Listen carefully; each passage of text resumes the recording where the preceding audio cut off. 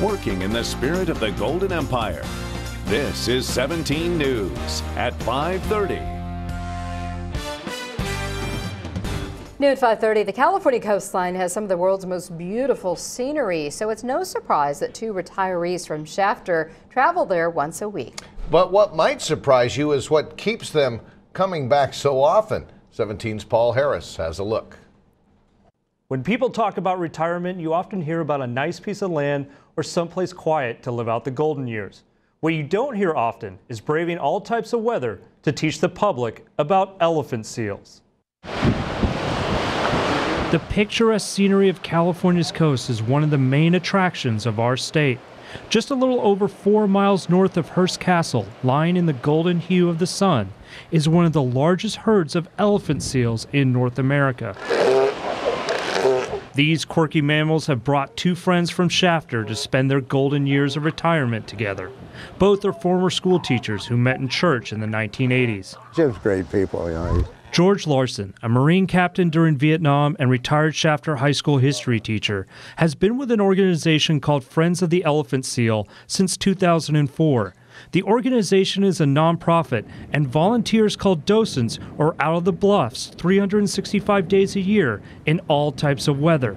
We can have days out here when the wind is blowing at 35, 40 miles an hour. If you want to add some rain to that, it can be really miserable. When Jim Seiler, a former kindergarten teacher from the Richland School District in Shafter, heard what his friend George was doing, he knew he had to be a part of it. Totally amazing and awesome to be over here because they're talking to people from all over the world. But Seiler is just as happy when he gets recognized by a former student and her grandmother. I wonder if Mr. Seiler's going to be here today. Yeah, I hope he is here. He's the first Here guy he I is. saw. The elephant seals are only on land for a few months out of the year, primarily to give birth, then to mate again. They don't eat much while on land because they're able to live off their stored blubber. When they are in the water, male elephant seals will travel as far as the Aleutian Islands near Alaska to feed on squid, small sharks, and fish, often diving to the depths of 1,000 to 3,000 feet. The best times to see the elephant seals on the beach are during the months of January and February, but there is one day in particular when the seals are at their highest numbers. The peak of our birthing season was actually February 14th, Valentine's Day. Now, how nice can that be? The elephant seals are protected under federal law, and volunteers say an adult male can reach speeds up to 24 miles per hour. You don't want to get too close because if you did, they can inflict some serious damage.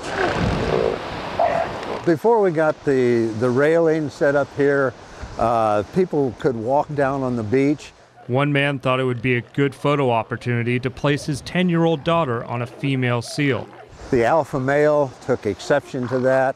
Unfortunately, he attacked the man and not the little girl. It severely injured the man, and they had to get the emergency helicopter from San Luis Obispo out here to get him to the hospital in time. The man would survive, and Larson says that most people are very respectful of the mammals. The best part of the job, Larson says, is interacting with people, especially when he sees a child's face light up after learning something new. In 1 month, he'll be 300 pounds.